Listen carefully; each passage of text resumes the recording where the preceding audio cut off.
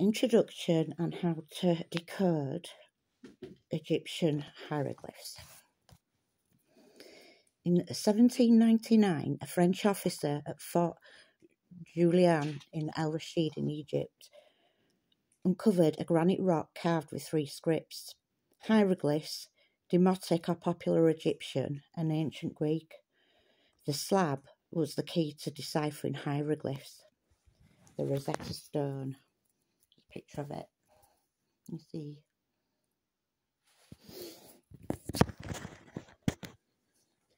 The Rosetta Stone.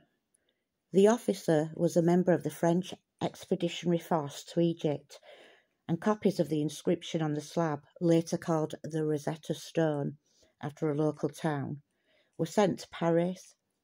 Examining the Greek text on the slab, scholars saw that the carving commemorated the coronation of Ptolemy V and had been commissioned by the priests of Memphis in 196 BC.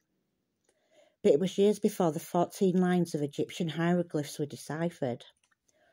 Jean-François Champollion, a precocious French linguist, obtained a copy of the Rosetta Stone inscription in 1808 when he was only 18.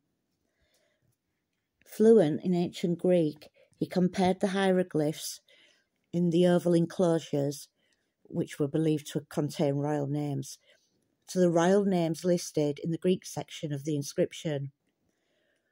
Other scholars had identified Ptolemy in Greek and Egyptian. Champollion assumed that the name should be read alphabetically and that each hieroglyph represented a separate letter, and by reading from right to left established that the name was Ptolemy's. He was able to draw up a small alphabet. When he saw a copy of an inscription containing the name Cleopatra, he made a longer sign list that enabled him to read names on other monuments.